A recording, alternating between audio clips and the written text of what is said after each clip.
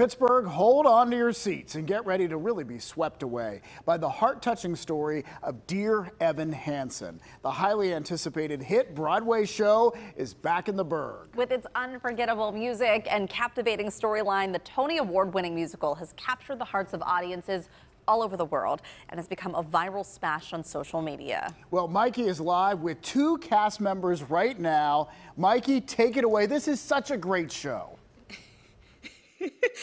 That's right. Hey, good morning, guys. Dear Evan Hansen, it's dramatic, it's fun, but what really makes it unique is that it deals with real-life social issues. And like you said, I'm lucky enough to have two of the cast members here. So let's start with Evan Hansen himself. He's playing the understudy. Jeffrey, how's it going so far? And tell us about your character and the actual musical. What's it all about? Awesome. So I'm Jeffrey. I'm the alternate for Evan, so I do Evan twice a week.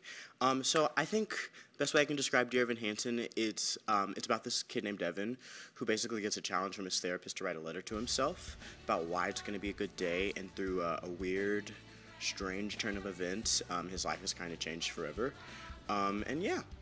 Oh, sounds interesting. And I know last night was opening night, and I'm pretty sure that the theater was packed.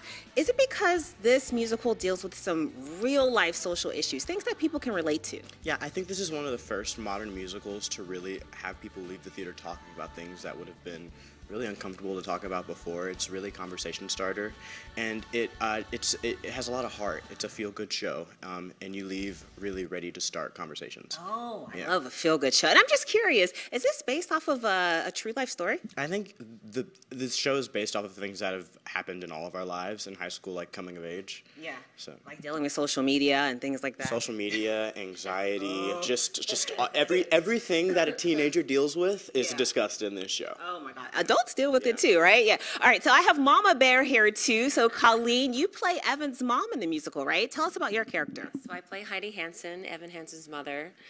She's a single mom just trying to make things work. Has her job during the day, does classes at night.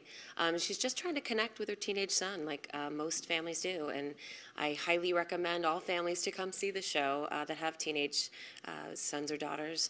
Because there's a part in the show for everybody. Yeah. And it really deals with very deep issues, but also there's some comic relief in there too. So I definitely recommend everyone to come out and see it. Yeah, are there any myths about this musical that you can debunk? I mean, it's really popular. People are talking about it. Anything that you can kind of solve for us today on PTL?